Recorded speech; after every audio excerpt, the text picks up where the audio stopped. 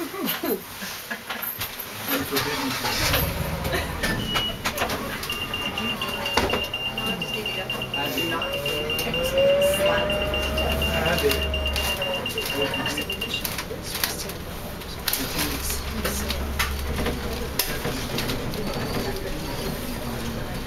I thought you where people come up to school.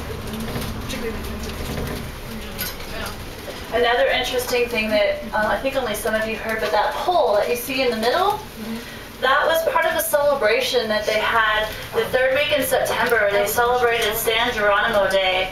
San Geronimo is the patron saint of the Pueblo. So that's their big celebration. And they hang sacrifices at the top of that pole. So they would have had like a gutted goat and some melons and squash and that kind of thing. And they usually will find then a young guy to shimmy up that pole, and then they'll stand on the tippy top of that pole, cut down the stuff that's up there, and then give it as an offering to the governor and the war chief. So yeah, amongst a lot of other things, it's a couple day celebration, but that's what that pole is for.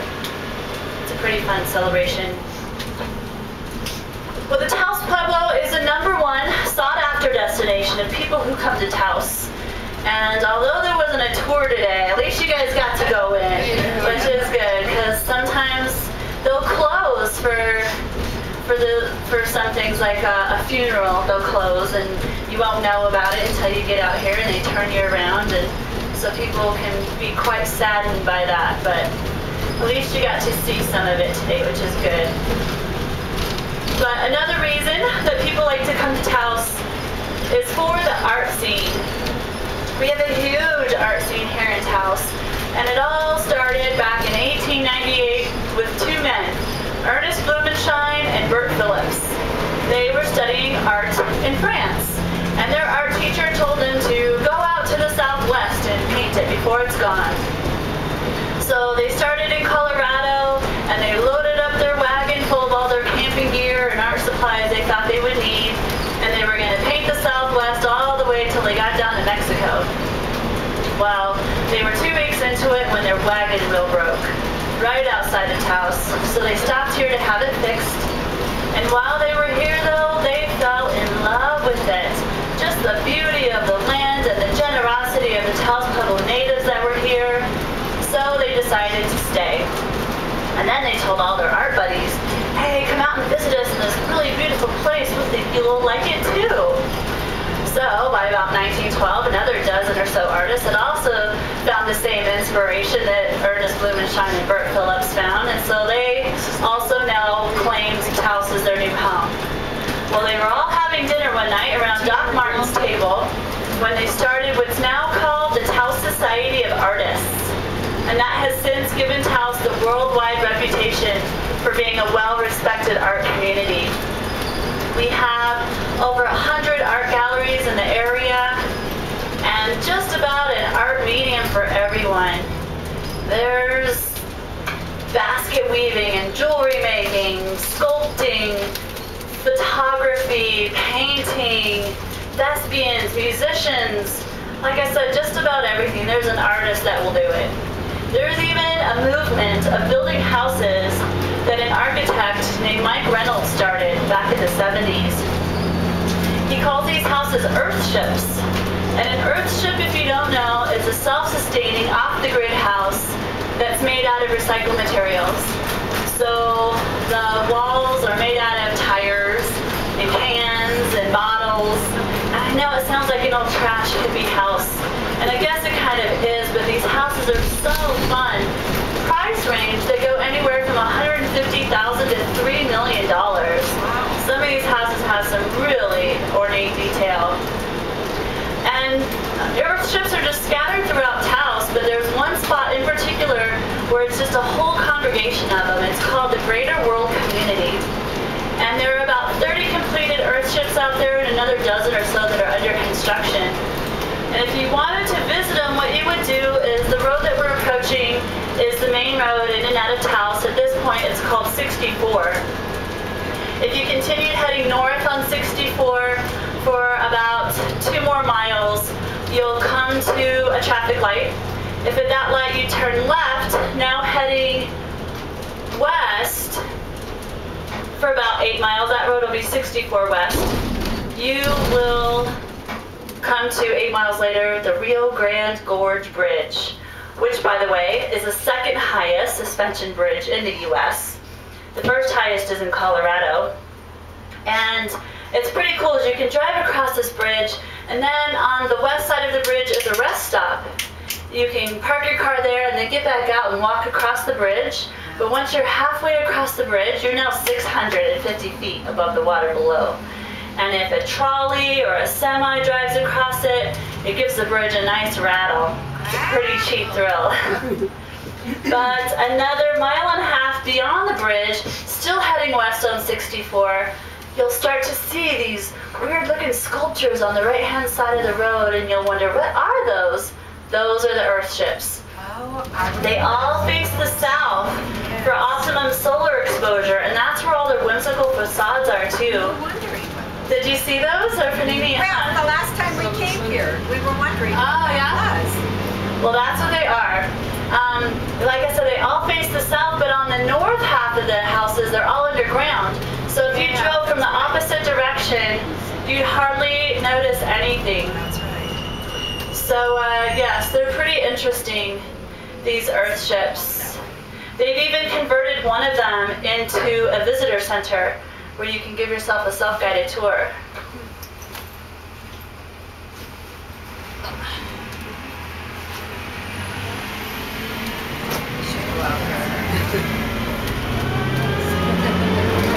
But if you instead, so there's a few things to do out on the west side, but if instead of that traffic light, instead of turning left to go to the Earth ships in the gorge, if instead you turn right, heading towards House Mountain, that road is called 150. And if you continue on 150 for about 8 miles, the road will come to a town called Arroyo Seco.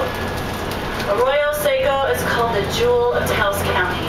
And when you get out there, you'll see why. It's just this sweet little mountain town, cute little shops, a lazy little river running through it. An actress, Julia Roberts, has a ranch out in Arroyo Seco. She's spotted around town pretty frequently. As a matter of fact, the Sid's food market here on the left, that's where she's seen most, doing her own grocery shopping. Julia Roberts had a ranch built out on, or a chapel built on her ranch that she was then married in back in 2002. But if you continue then beyond Arroyo Seco for another 8 more miles on 150, still heading east, the road will dead end to what's called the Taos Ski Valley. The Taos Ski Valley in the winter is a ski resort town, but in the summer they try to keep a lot of other fun stuff going on there. So you'll find that they've got chairlift rides that will take you up and down the mountain, which is really pretty right now because all the leaves are changing colors, all those aspen trees, and you're up there on the ponderosa pines. So pretty. And they've got hiking trails and horseback riding, disc golf. A lot of the restaurants that are out there too have kind of got this Swiss Alps sort of feel to them. So yeah, really pretty nice out there as well.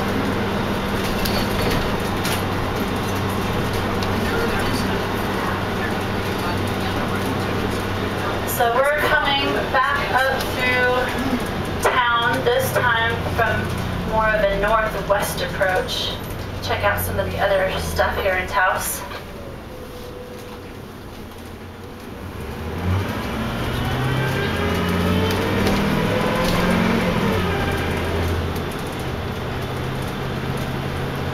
This big 2-story adobe building coming up here on the right is our town hall. Just got a new facelift a couple years ago. And beside that is our public library. And coming up here on the left is our fire station. But what's cool about this fire station is not a lot of people know this, but inside this fire station are several works of art. And it all started with a fire at the Don Fernando Hotel. This was 1927, and all the artists that were here at that time didn't have any galleries to hang their art on, so they were all hanging it on display at the Don Fernando Hotel, which is now on fire at the plaza. So the artists run into this burning building, save their art off the walls, but since then it started a tradition for artists to donate their works of art to the fire department. And if you go in there and ask to see this room, you'll find it's covered floor to ceiling, full of the most amazing art. Here on the left is Bent Street. Down this road is where our first territorial governor, Charles Bent, had his home beyond that building sticking out there on the left. And on the other side of this parking lot on the left, where you see that two-story building with the white picket fence, that is the Moby Dickens bookshop that was the home of entrepreneur Long John Donne. And here on the right is the Our Lady of Guadalupe Church. Serves as the main parish for the downtown area. And this little replica you see in the parking lot is what the original looked like before it burnt down in 1961.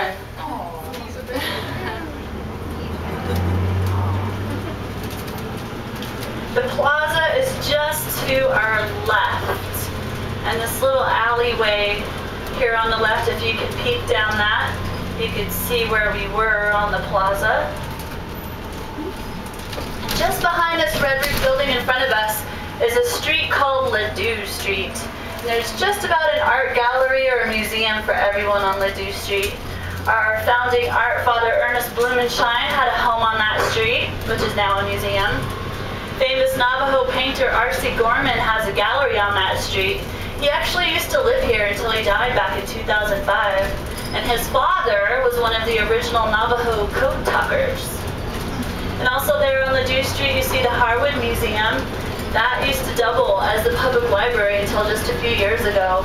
And now it's upkept by the students at UNM Tufts. Our main university of New Mexico is in Albuquerque, but we do have a branch here in Taos. And if you came up from the south, you probably passed our UNM campus. You may not have recognized it, but what you may have seen were about an acre of solar panels. Those solar panels give 100% of the energy needed to power our UNM campus. As a matter of fact, Taos is called the solar capital of the world.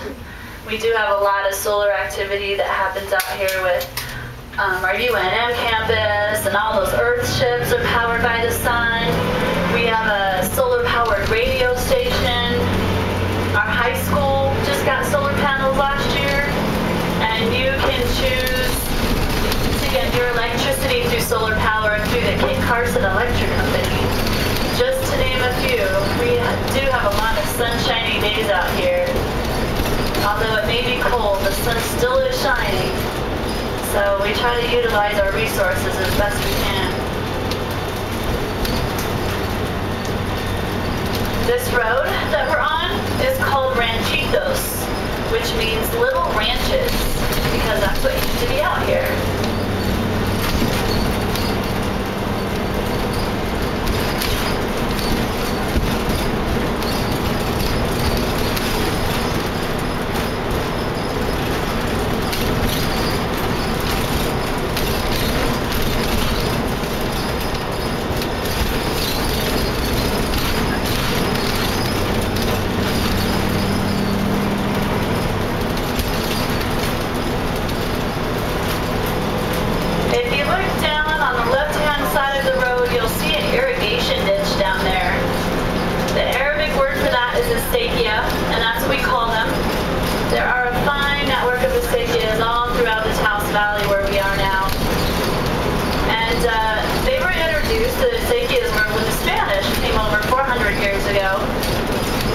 The idea is as the snow melts off the mountains and that water fills up the rivers, the Acequias will divert water from the rivers, bringing it to different locations throughout the Taos Valley.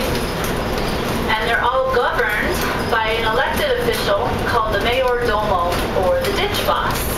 It's then the responsibility of the ditch boss to dictate where this water will go. So depending on if you're a farmer who's got a lot of land or a little land, or whatever it is that you're growing, all that will be taken into consideration as different channels will be opened and closed, allowing the water to reach different different locations throughout the Taos Valley. That way everyone has an opportunity to have access to the water. It works really well. Even in early spring, volunteers will come out to the acequias and help pull out any overgrowth of foliage or litter that might be blocking the water, making sure that it has every opportunity to get to where it's going. We are up here in the high desert. It tends to get pretty dry up here if you haven't noticed already. So we try to utilize our water as best we can.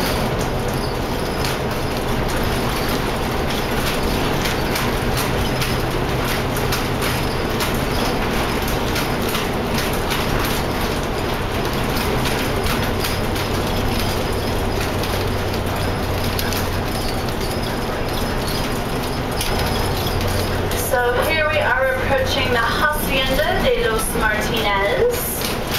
Again, this was an old trading fort, and it's now a museum. We don't tour